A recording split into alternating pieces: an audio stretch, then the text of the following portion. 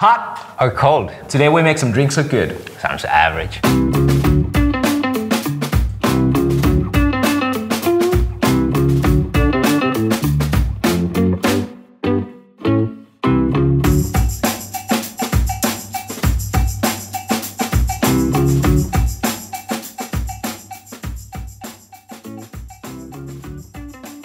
In today's episode, we'll be talking about how to make your average cup of joe in the morning look amazing, and a cold drink that will make your Instagram pop. So today we're gonna more focus on the aesthetics and not so much on the camera technical stuff. So we're gonna use ordinary household items to really simple. Yeah. And we guarantee that by the end of this episode, you'll be able to make your morning coffee look like you're in a hotel. Yeah, and you can call yourself a food influencer or something nonsense. Yeah. From average to influencer. Sounds good. Yeah. Okay, let's do it.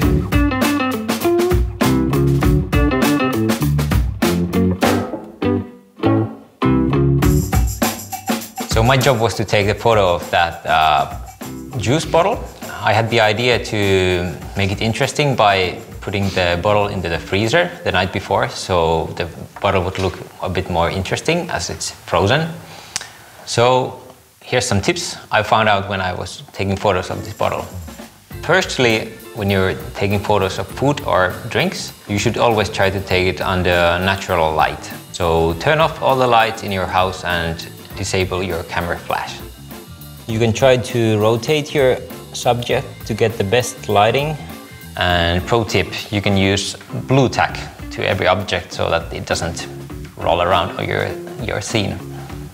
Keep your background simple but interesting. So in this photo we had this, it's like a marble tile, but you can use almost anything as a background. A piece of wood or maybe a concrete floor. Keep the color scheme simple, and you can try to use the opposite colors for more refined look. For example, this image, I could have added some blue, since blue is the opposite of orange.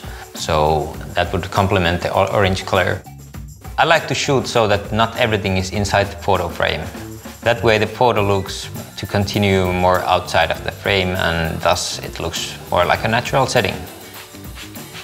Try adding details to your photos by sprinkling in some berries or salt or just any ingredient that suits your photo. So anything you can find, you can use in your photo. So that was my photo, and now it's Janne's turn.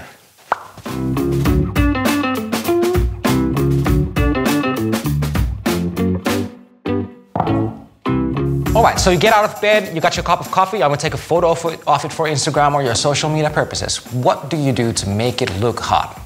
When we're dealing with a dark subject like coffee, the easiest way, of course, is place it on some white background, make it look nice. You know, it will work, and I'll show you the first photo. It's a nice photo, it works, it does the job, but it's nothing spectacular. We want to make it feel like it's a cold winter's day and it's kind of steaming and cozy.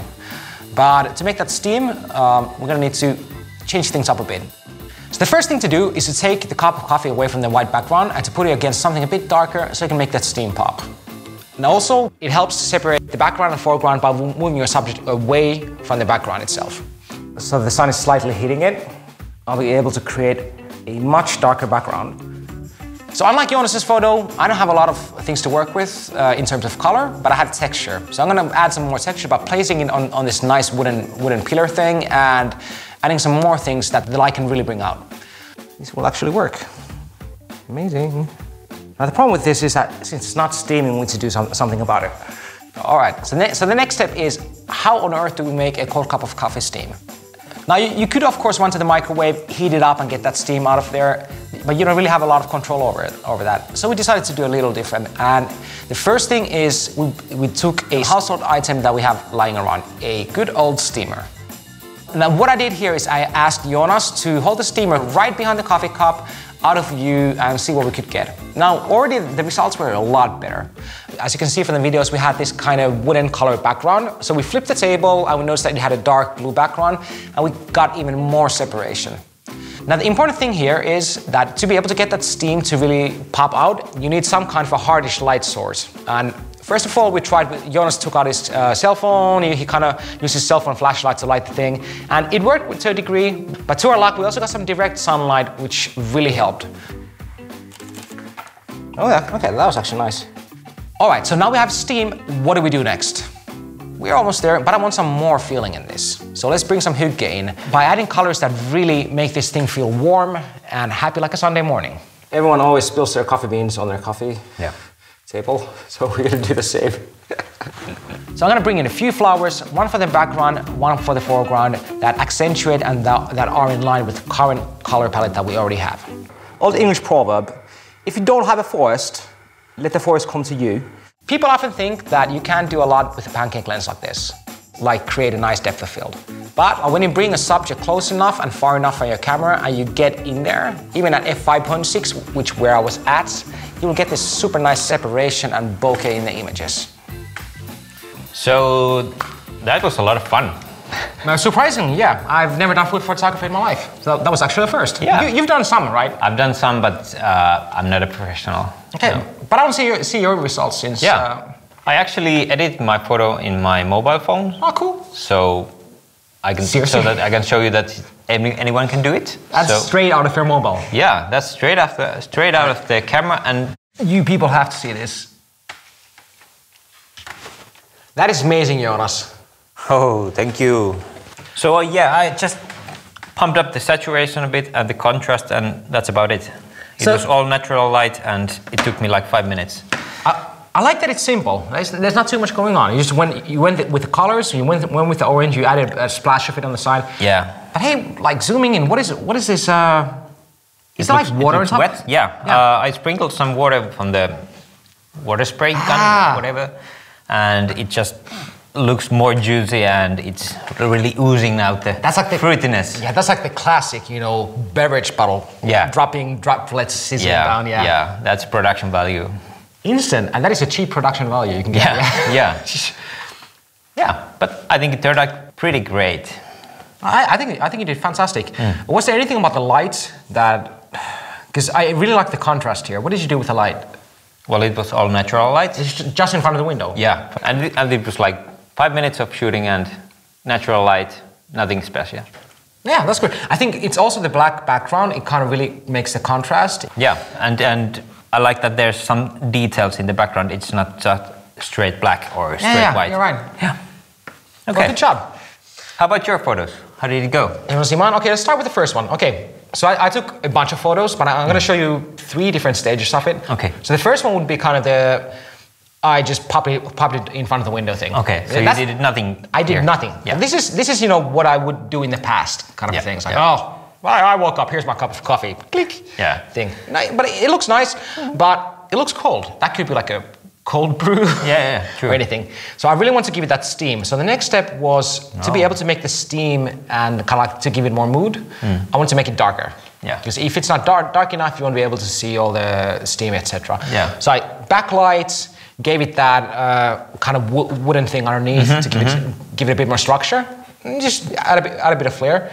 And the next step was you. That's all you, right? The steam.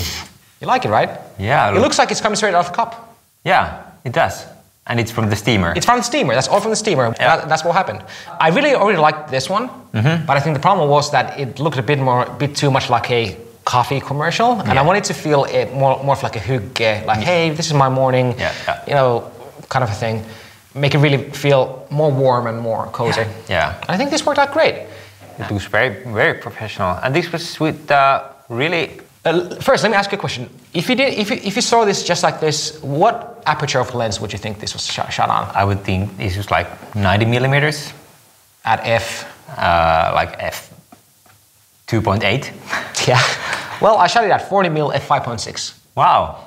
So that's all the flowers coming right in front of the lens and getting it far enough. Yeah. It's amazing what a little trickster he does. Yeah, and it's a pancake lens, right? It's a pancake lens, straight. That's a kit lens you get out with the camera. Ooh. Yeah. Okay. So that would be my main tip. What I got out of that is it's really try things out. If you have something that works, go with it. But if you're not totally happy, do droplets, put water in things, splash your camera if you can take it. Don't splash your camera if it's not a waterproof camera. But you can splash your food. You can splash your food. Food works. Hey, but I think we did an amazing job, and that is worth celebrating. Yeah. So. Yeah, we should take a toast. We should. So this bottle of yours, which I have no idea what is in here. Yeah. Would you like to enlighten me? So this is sea buckthorn. It's a really sour berry that grows in the Nordics. How sour? Pretty sour. Okay. Want to try? All right, let's give it a try. Yeah. That tastes healthy. Yeah. That's all right. good. Until next time, we thank you and stay average and fine and keep making some great photos. Always welcome.